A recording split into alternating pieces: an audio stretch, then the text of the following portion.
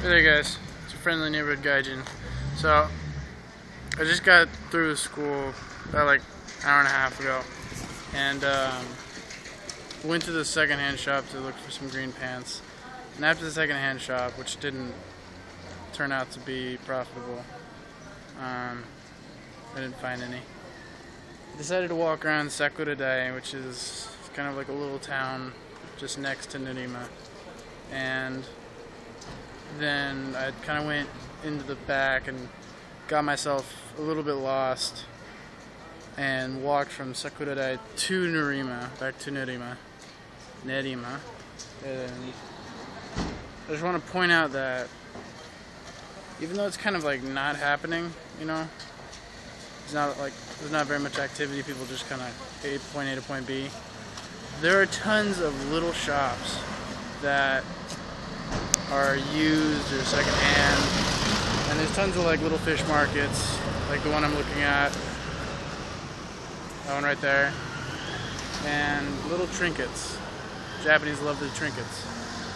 So if you have a day after, if you have any free time after an appointment or school or anything like that, and you kind of want to kill some time, kind of want to explore, just even like a unknown town, you just go in the back of it and just start walking around.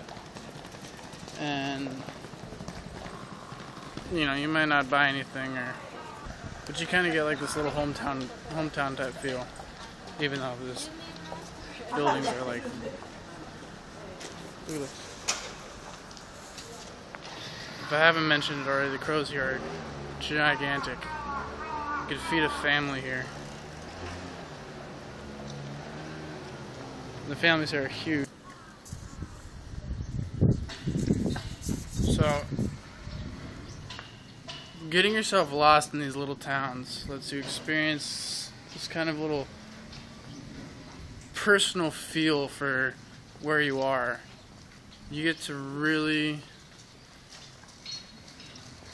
kind of mesh in your soul with the town you're walking around in. And I say that because the streets are like not even 10 feet wide.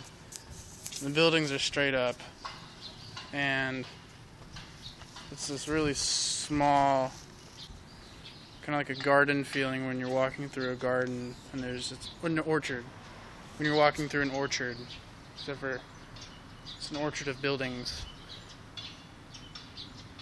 It's a building orchard. It's a concrete orchard.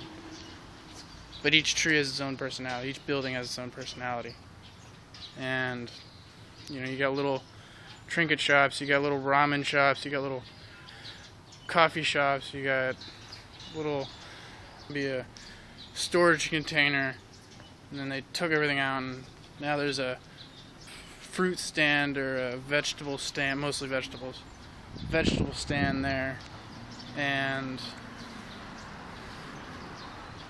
you know, there's like a little tea pottery shop, there's a little liquor shop, there's a little drinking shop, a little everything you can think of.